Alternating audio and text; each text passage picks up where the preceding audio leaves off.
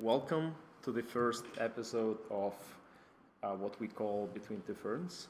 It's definitely not an original title, but the goal for us is to start doing portfolio reviews. And correct me if I'm wrong, but I want to make it really honest. So if you get feedback and if your portfolio is chosen, don't get offended because you might think otherwise without knowing what goes into that. The goal is to help you get better.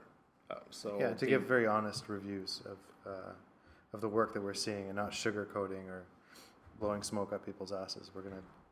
Yeah, it will be good in the end, right? Yeah. So it's all for the better. So this episode is around 15 to 20 minutes. We'll try to time it. We are in our improvised studio in the basement of 400px HQ, and we just set it up right now, so it's a new experiment for us, a little bit dusty here. And for the portfolio reviews, do you have any thoughts, like how, or we just go dive in and see what happens? Yeah, we got a bunch of people who have written into us and told us that they're interested in having their portfolios reviewed. I think let's just start at the top. Let's start at the beginning. I forgot to mention that we received one single tweet, received 50 requests for a portfolio review. So more than enough to choose from. So we actually chose 6 people. We'll see if we can go through the whole list.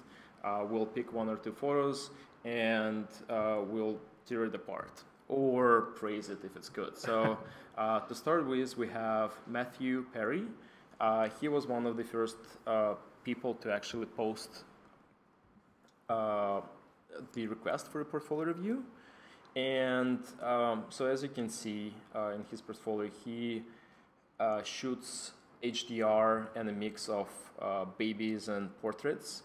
I think for us it's going to be pretty interesting. I think it might be self-portrait of sorts. Well, his request was for feedback. Was for feedback on HDR? What was he asking? Post-processing. Post-processing. Yes. So for that, I think we're going to pick his HDR shot, and let me just be. Well, it's obvious he's got a real interest in experimenting with post-processing. Yeah. So that's one of the shots. It's definitely an HDR shot, and the first thing that I see is that it's been crazily corrected, both in exposure and in the what's this called? The dynamic range is just way overdone. So one of the things with HDR is that how you want to use it. You want to use it for limitations of the camera. Just to extend the dynamic range that your camera naturally has, or you just make it look like a fairy tale. And I think what we see here is that some parts that are should be bright but not white are actually not. So some parts in the middle are just blown out, which is definitely a first mistake, is that you try not to overblow your whites. It's interesting what you said about HDR is either to increase the technical dynamic range of your camera, or to give it a fairy tale kind of super effect. Yeah. But we look at the shot here, and it's not a fairy tale. It's not a fairy tale scene. It's a house in the suburbs with a pool. Does this need the fairy tale treatment? Does the content itself demand that this has the fairy tale treatment? I think he's gone over to that fairy tale side. He's gone beyond just increasing the technical limitations. Yeah, and I think it's pretty unnecessary here. HDR, try not to overdo this, and that's rule number 1. And make it look natural. So go I don't know if it's made from one shot or many shots. Look at the thumbnails. You can really see. It just it just pops. It's too much of toning. The other thing that I see, and we're a bit running out of time for this one, is a little bit of cropping. So for me, the bottom part has too much space. and it doesn't add a lot to the shot. Like, yeah, it's a wide-angle shot, so you can see that, right? So I would crop pretty considerably up until the waist in the middle, just to make it a little tight, especially since it's a little tight on the top. So yeah. I think I think in general HDR would have played well here. A lot of commercial and architectural photographers, especially interior photographers, use HDR as a way to balance light and contrast. But you always see that you never notice that they did it, and here we really notice that you did it. Just forgot that we haven't introduced each other, and I think and it's kind of like we just dived right in. So I'm Evgeny, co-founder and CPO of 500px. This is Nuno with me. He's director of content. He's in charge of making sure that only the best content gets on 500px Prime, our commercial licensing part, and I'm in charge in making sure that you photographers out there are all happy and use our service to the most.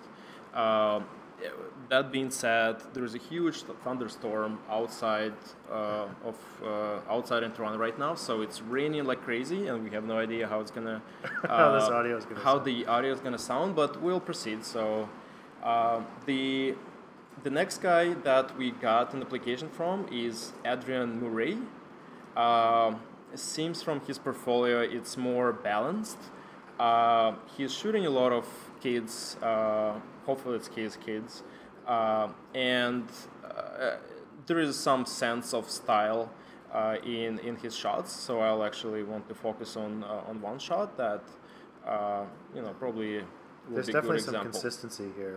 There's definitely some consistency in the style and in approach. So I can see that he's using 135mm lens for Canon, so that produces that dreamy results that look great on just great results. You don't need to post-process a lot after that.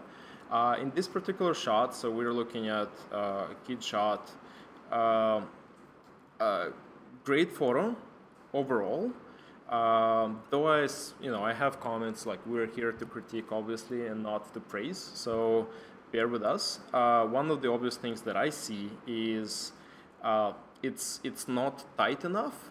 Like I can see the great light on the top right, but you can obviously tighten that a little bit because the rest, the left part of the shot is a little bit on the empty side.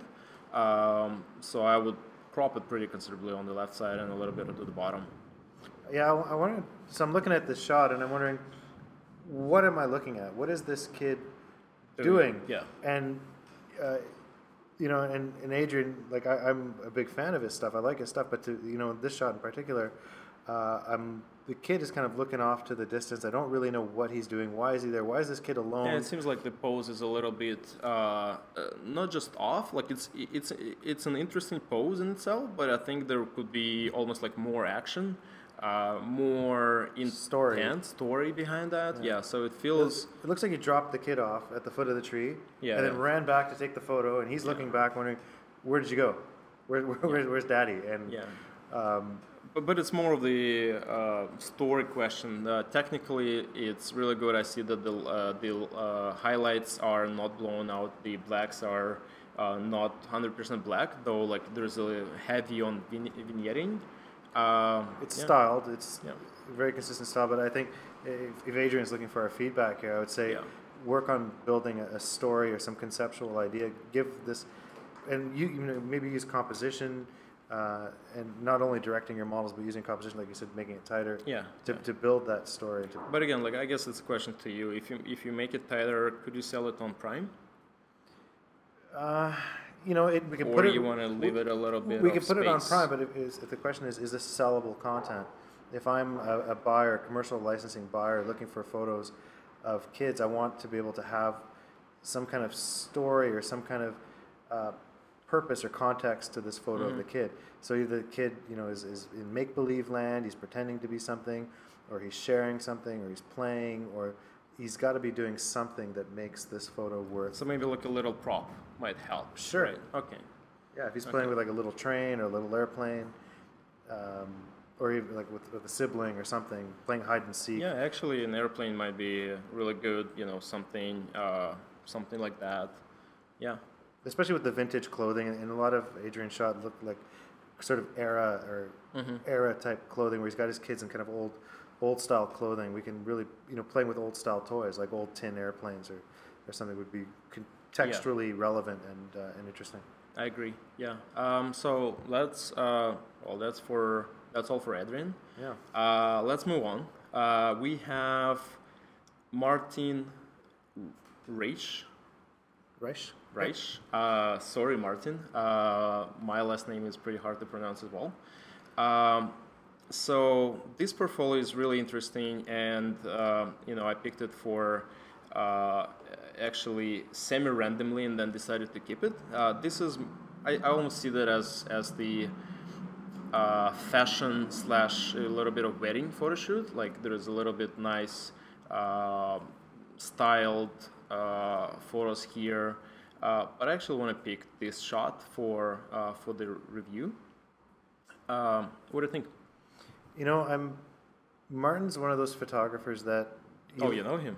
Well, no, I know his portfolio. Okay. And he's definitely got style, and he's there with sort of what's kind of hot and trending right now. He's definitely hitting it on quite a few shots. And this photo in particular, what I really like here is this new. I don't know if it's new, but this new kind of phase where photographers are pushing back, or going way back, instead of focusing on really close shots. Yeah. They're not afraid to get away from their subject and give their subject, and I hate to keep using this word, but giving their subject context, and you get to see the size of the subject based on the environment that they're in, so you can really appreciate where they are. They're still the main focus, but now you sort of have an idea of... Yeah, I would say I agree with that, and it's really hard for me. I want to get as close as I get, and I like to crop really tightly, so just not to leave crop to chance, I guess.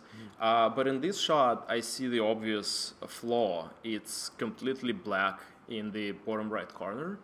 It's just, it doesn't even render on my screen, right? So it just doesn't exist. That for me, even like I see that there is heavy filtering involved, so there's a really heavy shadows.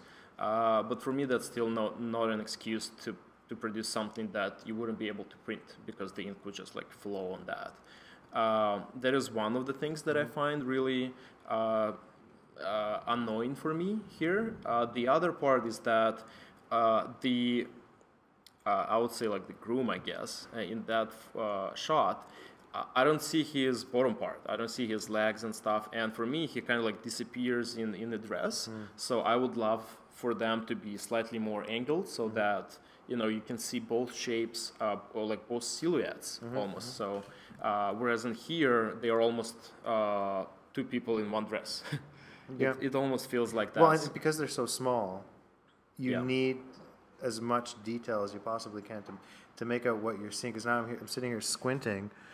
It's heavily filtered, so I think there is, judging by the camera, it's 5D Mark III, a nice lens, probably 70-20 or 24-70 2.8.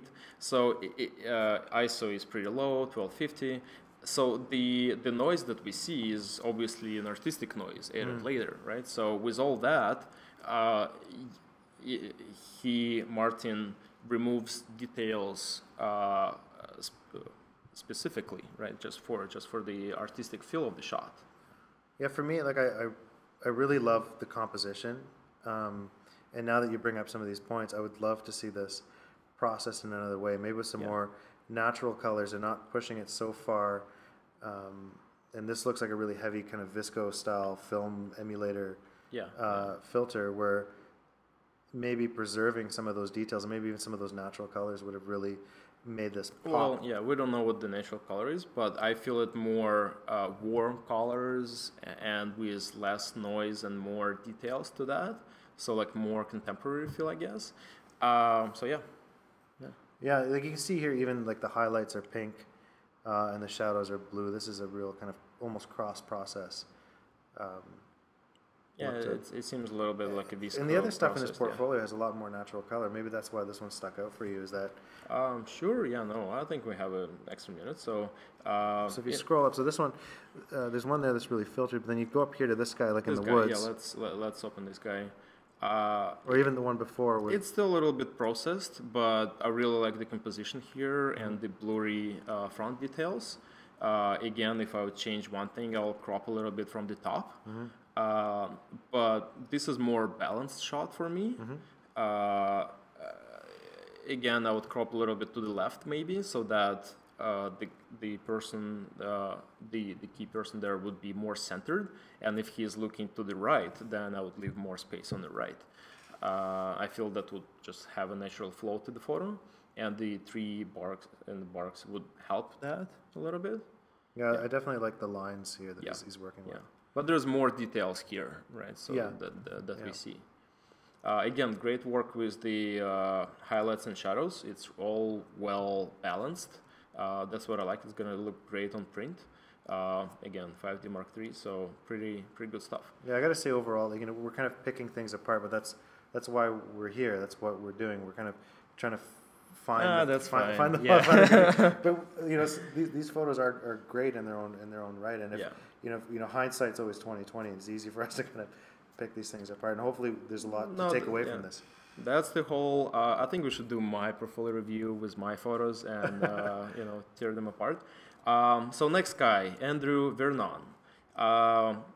His portfolio is well balanced as well. So he shoots a lot of long exposure shots of skies and water, but a little bit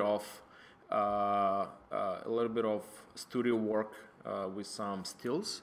And I think what he asked for is post-processing and technique. So for that, I think we might have time for two shots. So let me pick one photo at random. Actually, well, not random. I like the shot, I think. This is the shot, Tropical Storm Debbie, shot on D800, 4 seconds. So what do you think about the shot? The first impression I get right away is this would look great as a print. Yeah. This would look great as a print. It's kind of cool that he caught kind of a flood in a long exposure. It's super interesting. It's I wonder where he's standing in that shot, because it seems that's pretty impressive. Though, one thing that I see is that, yes, you want to have 4 seconds for the water, so that, or maybe even less, so that you have the movement, and you have the moving skies. So, if you're not afraid of heavy Photoshop work, Photoshop processing, maybe you could go for something like 60 or even 120 seconds for the skies. I don't know if you want to use ND or just process it separately. And less for the water, so something like half a second, so that you can really see the tide moving and all the white streaks of water that you get with faster exposure there. I think the colors look great, but I almost see that in black and white. I almost see that it's really almost like inverted black and white, infrared black and white, where you can really play on the contrast. Is it because of the green? It's that weird seafoam green. Yeah, the green is not the best green I've ever seen in my life. I like the reds. I like the definitely I like the yellow with black. I think it plays overall pretty well here. But I think there's some colors on the water, some colors on the skies, which are not adding a lot of to it, right? So those parts could be black and white easily and not change the photo a lot. So let's dive into another one actually, and I think we'll have to wrap up after that. Studio shot. Thoughts? Right away, as soon as I saw this, I thought, this is like a strobist exercise. You go on a website and it teaches you a trick, like a photography trick, and you just go and do it. Yeah. You go and do it. You execute it flawlessly, but there's really, I don't know. I don't feel that this is unique. It's cool, and it's done technically flawlessly. That's what I would argue, is that there's not enough contrast, so I can see the white in the back. It's not white, it's off-white and it's pretty a lot of gray. I can see the line that connects the I guess the two. Yeah, so you see this, the mirror, the edge of the mirror. Yeah.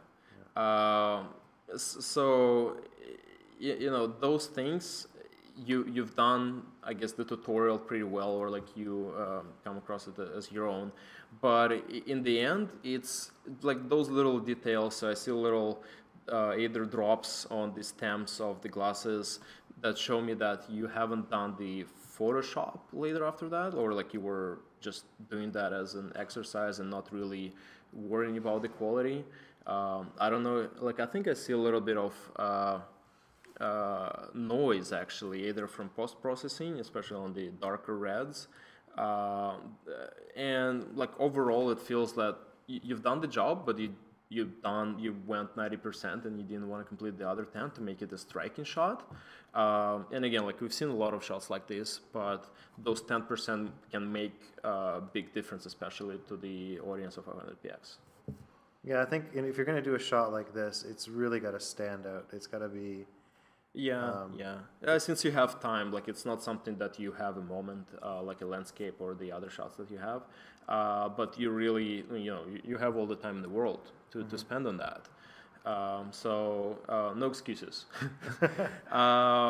So with that, we're on the 20-minute mark. With that, this is the, we'll have to wrap up. I think for the next one, we'll do a few more. So we'll talk more about how to make your photos more commercially viable, how to sell them on 500px Prime, and what to expect, and how to move your work for that next 10%. So, stay tuned for that, and we'll see you in our dungeon. Yeah, it's great. It was great doing this. So I'm really looking forward to the next one. Yeah, me too. All right, goodbye. Bye.